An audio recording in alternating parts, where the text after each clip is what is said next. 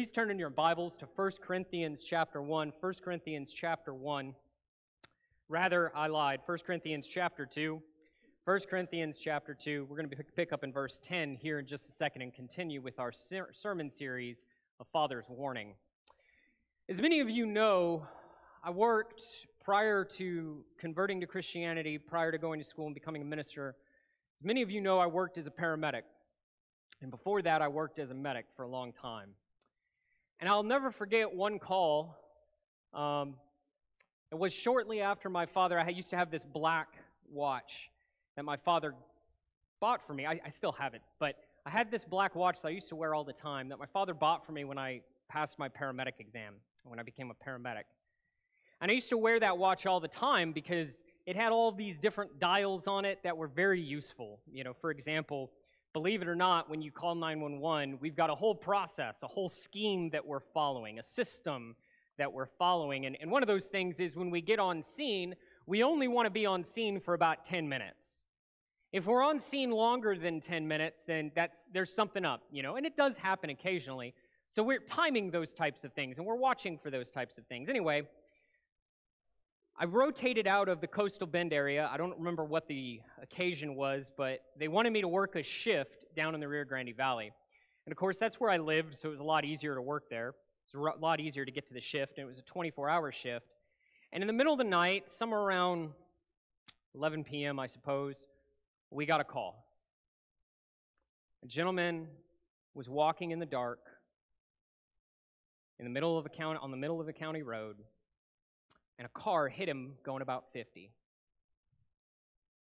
And we showed up, and if you don't know what happens to the human body when it gets hit by a fast-moving, large, heavy object like a vehicle, when I say it's not pretty, it's really an understatement.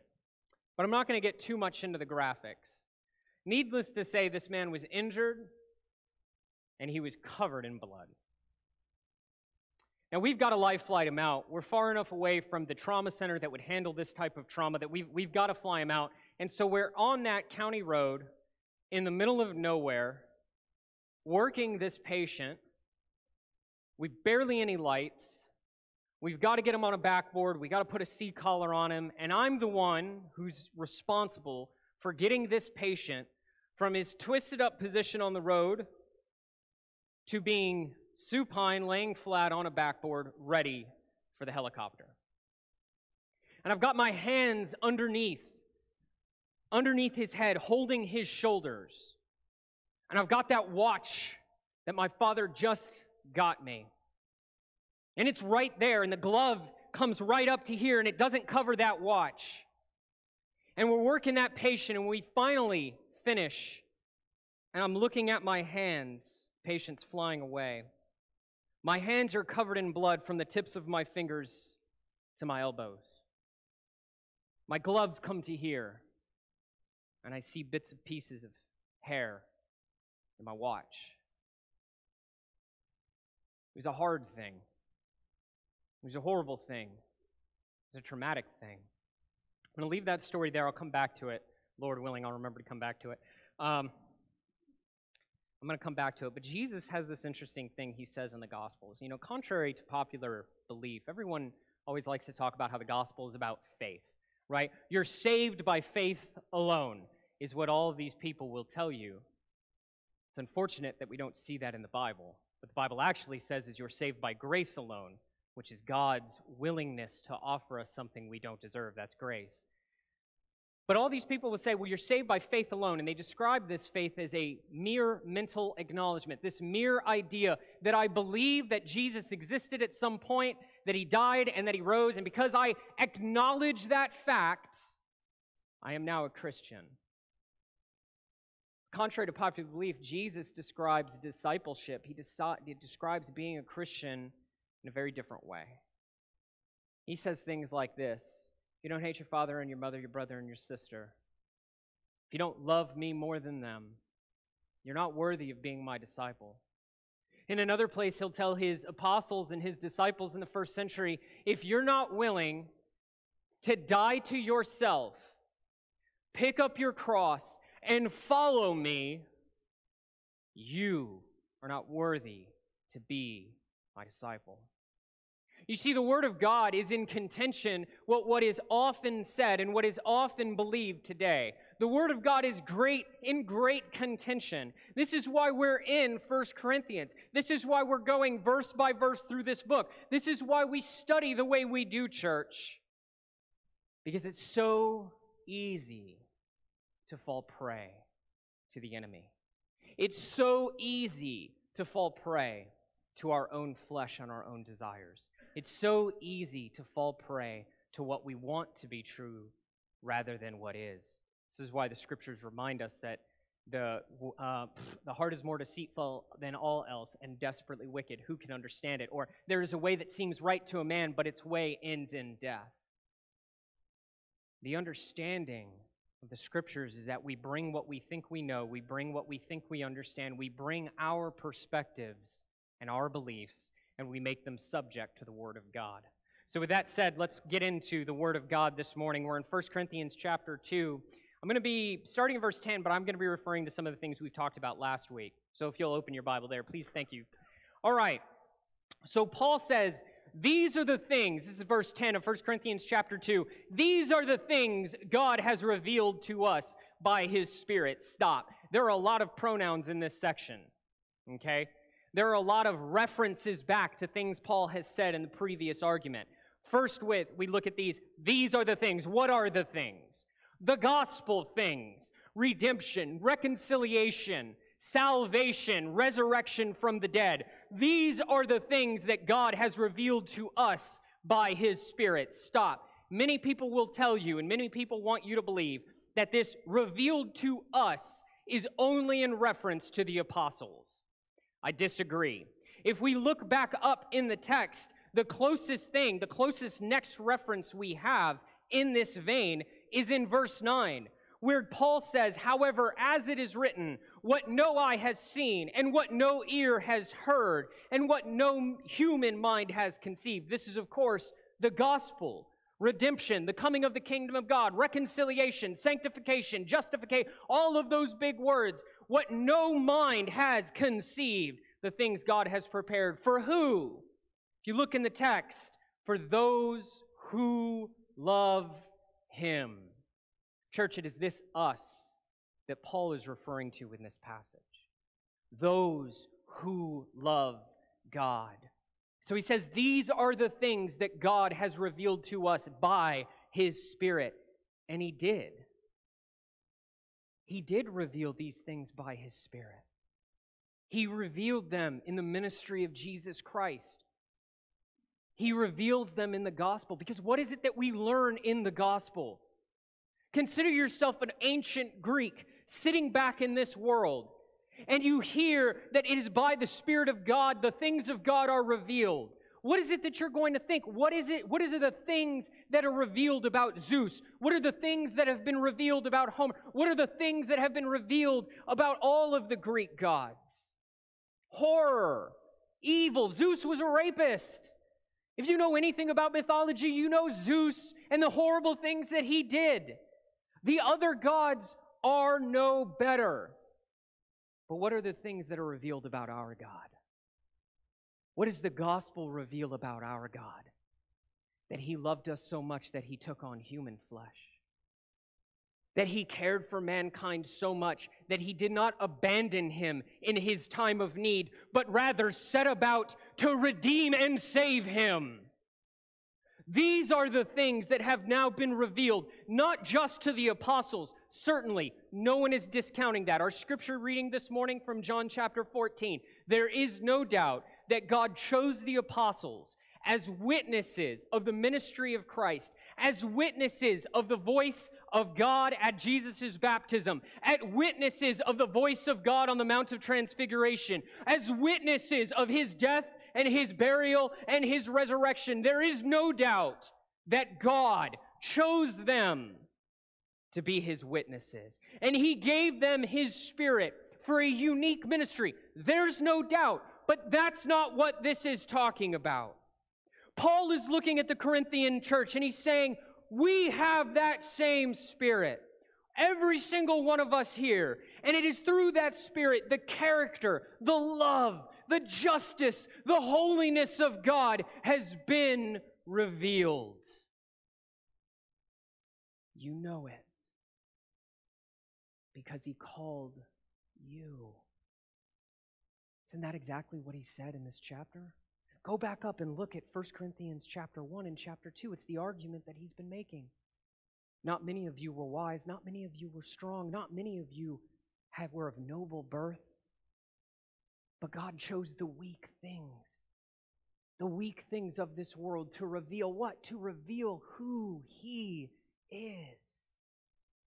Church, so often, people mischaracterize our God. That he's a bully, or he's mean, or he's evil. He causes bad things to happen. He causes strife and destruction in my life. He's the cause of... No, he's not. God has worked tirelessly from creation forward to save us, to forgive us. I stand before you today, church, a flawed and broken man. That's who I am. Do you think I deserve to be here? Do you think I somehow earned this? If you knew half of who I was, if you knew but half of who I was, church, you would tar and feather me and send me screaming from this building. I don't deserve to be here. But that's what the Corinthians are struggling with. See, they have forgotten what has been revealed to them by his Spirit. See, the Spirit searches, this is in verse 10 continuing, the Spirit searches all things, even the deep things of God. For who knows a person's thoughts except their own spirit within them? In the same way, no one knows the thoughts of God except the Spirit of God. What we have received is not the spirit of the world, but the Spirit who's from God, so that we may understand what God has freely given us. In other words, who is it that knows you best? If you wanted to know more about me, a really easy person that you could ask is Dan Spaeth or James Coburn or Dan Marshall, because I spend a lot of time with them. But what if you wanted to know the deep things about me? If you wanted to know the things that who would you go to? You could go to my wife. And if she's a good wife, which she is, she will tell you to buzz off. Please. I don't deserve that, but please. But even how about the things my wife doesn't know? The things that keep me up at night, the things that I vex over, the things that I know that I struggle with in my soul and that I hate and that I cannot stand and that I wish were gone from my life. What about those things? Does my wife know those things? Some she does. Some she doesn't. This is going to be a wonderful Mother's Day for us, by the way. No, but seriously, who knows who we really are but ourselves? That's what this is talking about. See, we have the Spirit of God, and it's been revealed to us. All of the good things of God, and the Spirit knows the truth because it is God's Spirit. I mean, do we remember John? I mean, this was the whole purpose of the coming of the kingdom of God and redemption and forgiveness and all these things, that we might be one, that God might be all and in all. And so we have this testimony of God, this very truth about the nature of God and the things that he has sought, not our destruction, but our salvation. And how do we have it? We have his very own Spirit that tells us this is true. We have this Spirit that testifies to us. I believe it's Romans chapter 8, Paul will say that the Spirit of God testifies on our behalf that we belong to God. And so Paul says we can be sure because the Spirit searches all things, even the deep things of God. And that what we have received is not the spirit of the world. If you've been here for the whole series, or if you're familiar with 1 Corinthians, you know that Paul has held up this spirit of the world, this wisdom, these other things as an antitype. And the Spirit of God, godly wisdom, the things that have been revealed that the world considers foolishness, that as a contrary type, as something that's in contention with one another. What Paul is saying here is what we've received from God is his Spirit. Therefore, we have not received the spirit of the world. And what is the spirit of the world?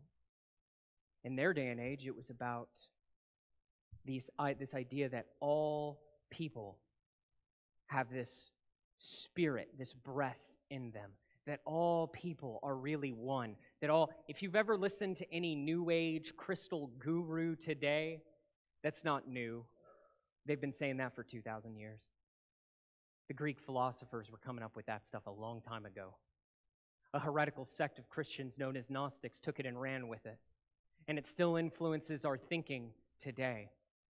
But the spirit of the world the Spirit of God is not that spirit of the world, not what they are talking about.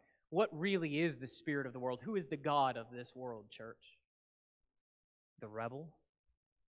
Is he not? Is he not the enemy? Does he not seek to confuse and deceive?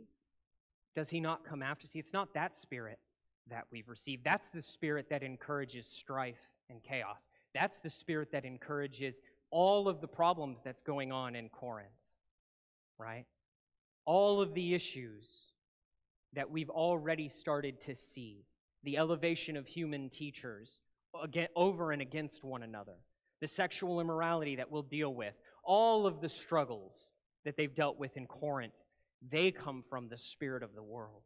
But the Spirit who's from God, it says in verse 12, we have received the Spirit who is from God so that, notice what he says here, we may understand what God has freely given us. And thus begins an area of text here that is hotly debated.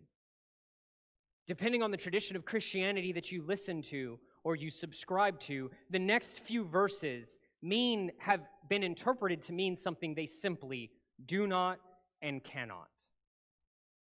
What I mean is this, so that we may understand what God has freely given us. What is that? Grace, redemption, forgiveness, reconciliation, justification, sanctification, eventually salvation, resurrection of the dead. Those are the things that Paul has in view here. And we have this Spirit so we may understand the authenticity that they've been given in, but also so that we may embrace them. Look at verse 13. This is what we speak, not in words taught us by human wisdom. You can go ahead and, perfect, thank you. This is what we speak, not in words taught us by human wisdom, but in words taught by the Spirit, explaining spiritual realities with Spirit-taught words.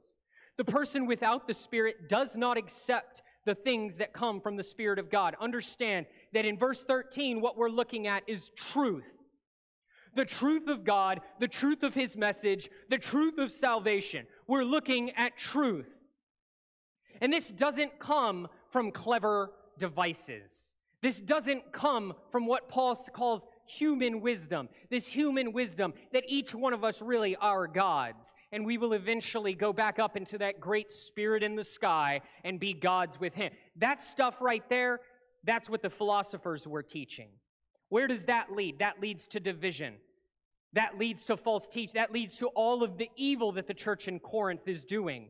But rather, we speak not in words taught us by human wisdom, but in words taught by the Spirit, explaining the spiritual realities of the gospel with Spirit-taught words. The person without the Spirit does not accept, this is verse 14, the things that come from the Spirit of God, but considers them foolishness and cannot understand them because they are discerned only through the Spirit. What this doesn't mean is that you have to have the Spirit of God to understand the gospel. That's what so many people who come through this section of text believe it means. That is not what it means. You know how I know? Faith comes by hearing, and hearing what? The Word of God. But wait, they don't have the Spirit yet, preacher. I've got a couple men on the back pew back there that we sat down and studied with. That I sat down and went over the gospel. I went over baptism. I went over all of those things. We talked about all of those things. Brothers, I hope you don't mind, but we're going to talk about it just a little bit. I'm not trying to put you on the spot. That last session, my family left. They went to Houston. My niece was having a birthday party, but I didn't want to cancel that session, that study, because I knew what we had studied. I knew what we had talked about. I knew where they were and what God was doing in their lives. And so we sat down to study, and two things that I thought was very interesting. Mind you, we're talking about what is baptism and what is it for. One of our brothers said this, I need a new conscience. I just know I need a new conscience. Another one said, I need a new lease on life. I need a new life. And if you know what baptism is, then you know in 1 Peter chapter 3, verse 15, Peter will say, and baptism now saves you. Not the removal of filth from flesh. You're not taking a bath, but the appeal or the pledge to God of a clean conscience. You know Romans chapter 6 that says this, that all of us who died with Christ were buried with him and raised to walk in newness of life. Both of these brothers were already there. They didn't have the Spirit yet, but they understood. You see, Paul looks at the church and he says, you can understand the mystery of Christ by reading what I have written. No need for the Spirit. Now, do I believe that the Spirit is at work? Absolutely. The Spirit and the Word, the sword of the Spirit, which is the Word of God, is sharper than any double-edged sword and pierces bone and marrow and flesh, levels every argument. But what this doesn't say is that you have to have the Spirit of God to understand what the Bible says, or that the Spirit of God is going to interpret what the Bible says for you. It's not what this passage says at all. If it did, why did Paul write any letters at all? Did they not have the Spirit of God in Corinth? So where's the confusion coming from if they have the Spirit of God to lead them into all truth? How can Paul warn the Galatian church and the Philippian church about false teachers and Judaizers? After all, if they have the Spirit of God, there's no threat of false teaching because we have the Spirit of God that makes all things known. Church, I submit to you that these Corinthians, we're going to get into some of the things they were doing, and I guarantee you they weren't doing it by the Spirit of God. Or do we think our God is an author of confusion? No. So I've said what it isn't. What is it? The person with the Spirit, let's keep coming down to 14 and 15. The person with the Spirit does not accept the things that come from the Spirit of God, but considers them foolishness and cannot understand them because they are discerned or rightly judged only through the Spirit. The person with the Spirit makes judgment about things, but such a person is not subject to merely human judgments. What this is talking about, church, is behavior. What this is talking about is behavior. You see, the Corinthians are claiming, well, we have the Spirit of God. We have the gift of prophecy. We have the gift of all knowledge. Paul's already acknowledged that they do. But instead of allowing that knowledge of the cross, that knowledge of the things that God has done, that knowledge of who God has made them to be, instead of allowing that knowledge to change them, to grow them, to mature them, instead, they've turned and devoured each other and fought with each other, and tore each other down. What Paul is saying here is you can't grab on and live out what God has done without the Spirit of God. Turn it to the last slide. It says in verse 15, the person with the Spirit makes judgment about all things, but such a person is not subject to merely human judgments. For who has known the mind of the Lord as to instruct him? But we have the mind of Christ. The mind of Christ, it's not talking about something you accept.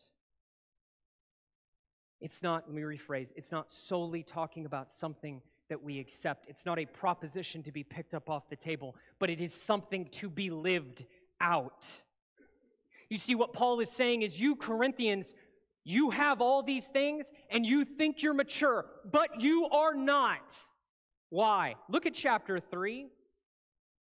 What does he say? Brothers and sisters, I could not address you as people who live by the Spirit. What are you talking about? He hasn't said anything about living by the Spirit. Yes, he has.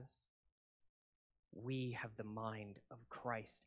The expectation, church, is that those who understand who our God is and what he has done for us ought to put it into practice. That's what this is talking about. And we know that's the case because chapter 3, verse 1 exists. After he makes this point, after he says, hey, We're supposed to have the Spirit of God. We're supposed to be grabbing onto this stuff. What does he say? Brothers and sisters, I could not address you as people who live by the Spirit, but as people who are still worldly, mere infants in Christ. I gave you milk, not solid food, for you are not yet ready for it. Indeed, you are still not ready. You are still worldly. For since there is jealousy and quarreling among you, are you not worldly? Are you not acting like mere humans? For when one says, I follow Paul, and another says, I follow Apollos, are you not mere human beings? Even though they have the Spirit of God, they're still messing it up. Go ahead and go to the last slide. Understand, church, that the gospel of our Lord Jesus... I almost forgot. When I had the privilege to work as a paramedic in the state of Texas, I had many patients, not just that one man, many patients who bled on me, who vomited on me. I had patients who spat on me because they were upset and angry at what we were doing, because they were desperate in their delusional state to have one last drink, or in their delusional state to do something that would harm them or someone else. You know, in all the time I worked in the ER and all the time I worked on the ambulance, I never once looked at any of those sick, wounded, broken people and got upset because I was inconvenienced by them. I was in the ER one time, and there's a gentleman who came in and he had a traumatic pneumothorax, and the doctor was pushing on his chest for something, and I'm starting an IV, and a piece of his lung flies out of his chest and lands in my hair. I wasn't angry at him.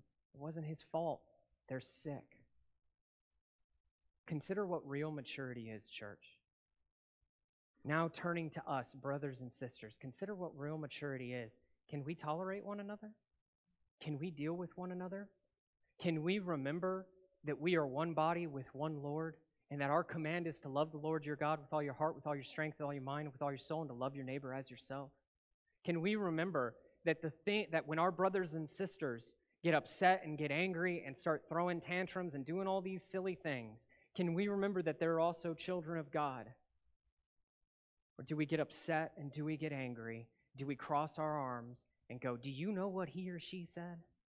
Do you know what he or she has done? Brothers, sisters, look in the mirror. What have we done? And yet our God still offers us grace. He still offers us forgiveness. He still offers us another chance. So this morning, brothers and sisters, if you've forgotten that this is what the gospel really is all about, if you have forgotten the nature of our God and his call to us to live, to grab onto who he is and live it out in unity with one another, if you struggle with that, if you've forgotten that, or if you're here this morning and you have trouble, you struggle to understand this gospel or what God has done on your behalf, you believe that there is no forgiveness for you, or you're confused about the nature of our discipleship, I want to talk to you. We have elders standing up in the back. I'm going to be back there in that prayer room. I ask that you come as we stand and as we sing.